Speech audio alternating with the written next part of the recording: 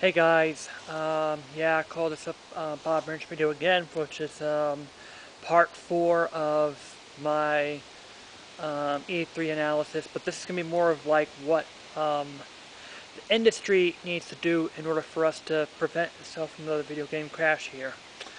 Yeah, quite frankly, E3 2015, I mean, yes, I give a lot of credit to Bethesda this year because they're the only ones that had a very good show. They went back to its roots and took the classic Doom franchise and pretty much expanded out of here. Um, Rareware, that's the only good thing about Microsoft shows this year. And I'm like, backwards compatibility, but I'm going to have to talk about what the industry needs to do. Um, but first, my thinks of EA. That company needs to go. That industry needs to go. I know it's the same company that brought us great games in the 80s. I remember having a Commodore 64 and had a bunch of truckloads of EA. One of the things I remembered is Larry Bird versus Dr. J, which was a one-on-one basketball. And there has been a countless amount of other good games in the Commodore 64 when it was known as ECA. Even the early 90s, and even through the 90s and early 2000s, EA was a great company. But now EA has changed, and now they're just a company that they don't care about you anymore. All they care about is they want to purchase out the stuff. They want complete control of the industry, and they just that I mean, they just listen. EA has done a lot in the past 5 years that was really burned. The Sims Bon Voyage was the first. Yeah, that was the first indication where they messed up my PC for that SecROM thing. They were the first company to implement online passes. Well, there were a couple of few things here, but EA has first widely adopted online passes, and people were ticked off. And certainly, I wasn't the only one who were, ticked off about the online passes here. They were adopting microtransactions in $60 games.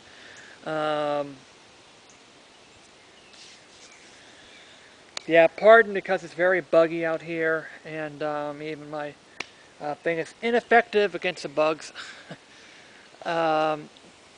But yeah, this is. EA is like Atari back in the '80s. Otherwise, Ubisoft this year, the games were crap. I mean, the show, meh. I have to say, Ubisoft was the crap. I mean, I think what they need to do is drop the price of games to $40, and so people were saying, "Oh, it's expensive." Do you know how much? Do you know how much? I've had some statistics here online. A huge chunk of the $60 game goes towards publishers. I think like half the $60 goes to publishers. About 20%. The rest of the pie, it's like towards hardware licensing, towards Sony, some to retailers, but a very small percentage goes towards the developer. So the people who created the game, it's getting almost nothing out of the $60 price tag that you get here. So that tells me how evil these corporations are becoming today. Think of Atari. These developed. When I talk about this thing here, these publishers that are out there today, I mean, they practically own the studios. I mean, they're opening up the studios, milk out the game, and then they fire the employees again. Um, and I have to say, does that talk similarities between this and back in 1983 when Atari and then Activision escaped Atari because of their bullcrap here? I think we really do need some regulations here. I mean, they need to have a better chunk of the published developers need to have a better chunk of the money to do it. I mean, face it. I mean, there's people out there today, they don't care about their jobs. I mean, so I have to say that EA and these things here, especially EA, they don't care about you. I mean, the people who, I mean, those people out there are kind of EA slaves who are making the game today. Um, this is, I mean, that's why games are rushed. EA is pushing developers to crank out these games, and then they take it to the consumers. To say, hey, and then I think that video, there was one video out there, I forget what it was, but I think it was EA in a nutshell or like this here, who has the cartoons of the of this. Hey, the thing says more money, slams on the keyboard. So he takes out this super thick Raccoon 5 here, crop partition here, and then there's that one guy here. Throws it out there, that guy rushes to the game and fights for it, says, yay, that thing is a 9.5 rating, something I don't have to care about anymore. And there's that one person left over, which I think it's me nowadays. I think they've nailed it. I mean, EA, I don't give a crap about it. I mean, I really don't give a crap about you know, Battlefront. DICE, EA owns DICE. I mean, that's what they're going to do. They're going to milk down the Star Wars Battlefront franchise like this. Nintendo is even falling into this now. I hated, I mean, at first thought I really was excited that they make a new Metroid Prime game. And it turns out, nope, it's not the Metroid Prime game I want. It's a stupid, I mean, I forget what it was, but it's Metroid Prime, whatever it is with the 3DS.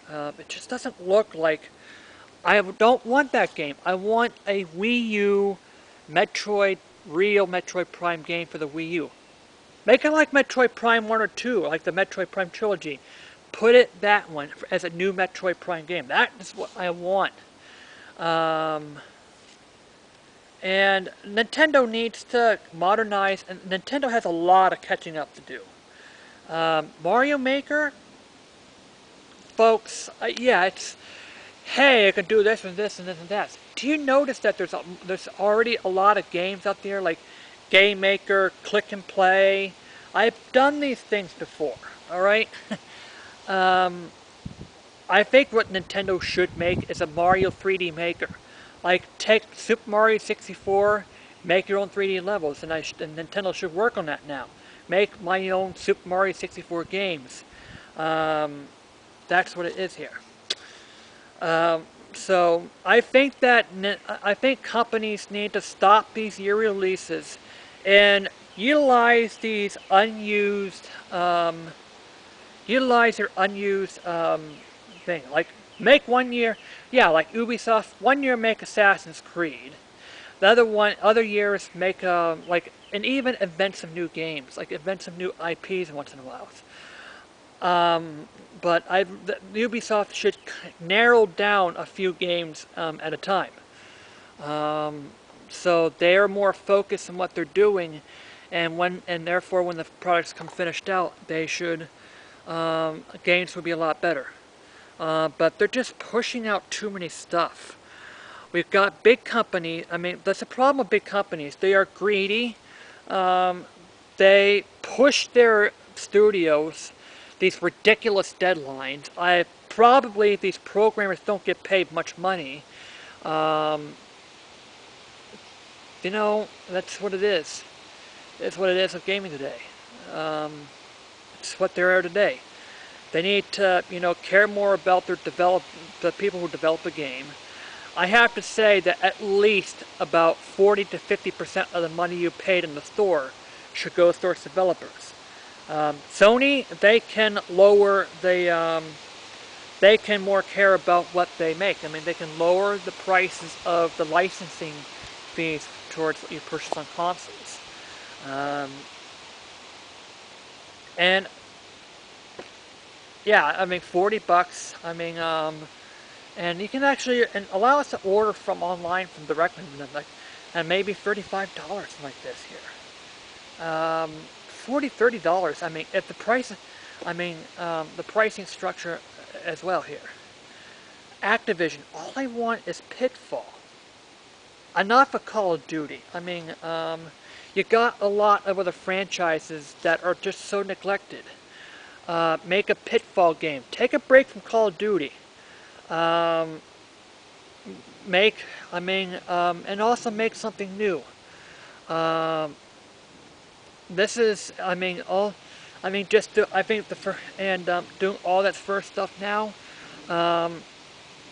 like just narrow down on a few games up here.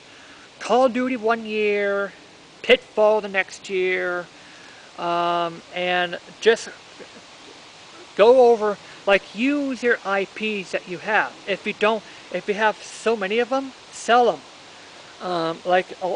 Let those groups of people make their own company and like give them away. I mean, a lean company only has like whatever franchises they can handle to make. They need to have it's great. They need to have more competition. I mean, that's what I have to say here.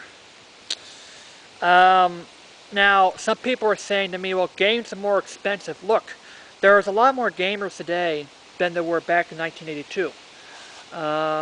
For instance, 150 million consoles that we have today is not the same as 150 million consoles 10 years ago. As more and more gamers, I mean, if more and more gamer base, of course the sales are going to be big. So yeah, you have more manpower making your games, but there's a lot more gamers to be conscious of here. So the return is a lot more. And if gamers that well here, I mean, yeah, it may cost twice. If there's twice as much manpower required to make a game, but there's 4 times the amount of people bought the game, the companies actually make more money. And yeah, you can price it down to $20, $30 like this here. Because look, it makes more money to make a movie than make a game. So why are movies $20, $30? That's the big question. I mean, and the other thing is DRM.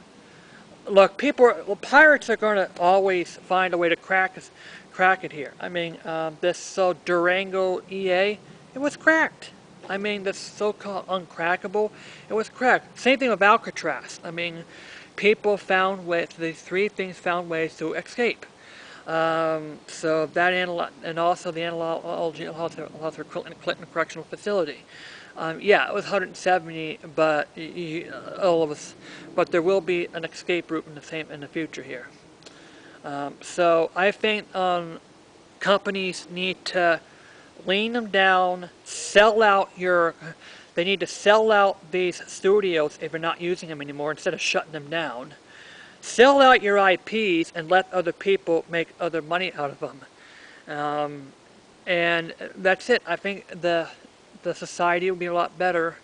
I think games will be a lot more diverse. And, I think gaming would be back into where it was back in the 90s and the millenniums there. And so I think companies need to either use their IPs or lose it. We don't want, a company like EA should not own a gazillion IPs and be greedy. They need to lay off the DRM, and there are better ways for piracy. The music industry is going kind of going fine right now, except that it's just the music sucks. I mean, I buy my music like that here. Um, it's it's where it wants to go today. I think Nintendo should, yeah, a toy is fine, but I want a new real Metroid Prime game. Sony, make backwards compatibility. I mean, folks, the PS4 can emulate a PS1 and PS2. Microsoft has demonstrated this. Sony's is kind of the same architecture, the same x86. Why don't you, and many people have, and it's like Sony, if it's so hard, you say it's so hard, then why are people emulating your system without any problems? That is what it is right now. As far as me gaming, I'm not done yet, but I'm on the edge now. I'm certain EA, you struck out. I ain't buying any more of your games for quite a while until you demonstrate that you are a honest company. Ubisoft has nothing. Start, being more innovative. Ubisoft. I mean, make some. I mean, I'm not. You need to start being more innovative instead of making out Assassin's Creed. Square Enix, I want 9. That's what I want from you. And so that is me. That's where I pretty much stand for right now. And I also think that Nintendo needs to just do a complete change up on their staff now, because, I mean, Reggie needs to go. Hopefully we'll get someone better and getting the games better. And that's it. This is me, JD out.